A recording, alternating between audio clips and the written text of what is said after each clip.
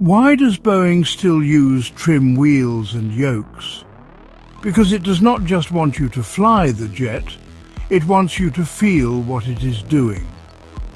Boeing aircraft, like the 737, 777 and 787, still use physical yokes, spinning trim wheels and mechanical feedback systems. Why? Because Boeing believes tactile feel is essential.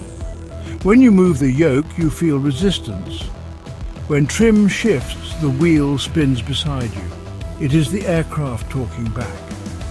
Airbus, in contrast, uses sidesticks, electronically sending inputs with no direct feedback.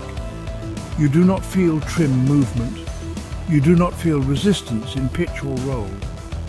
Instead, the system interprets your intent and applies it within strict flight envelope limits. Boeing designs for tactile situational awareness.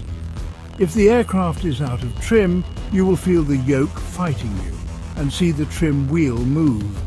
If control surfaces shift due to wind shear, you feel it in your hands.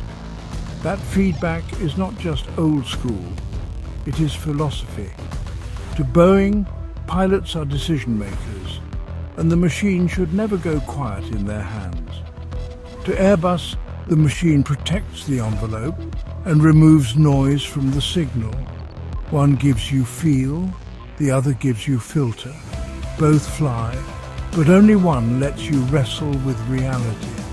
Would you rather feel the plane fight back or trust the code to keep it silent? Boeing gives your hands the data. Airbus gives your screen the answer. Which one belongs in the future?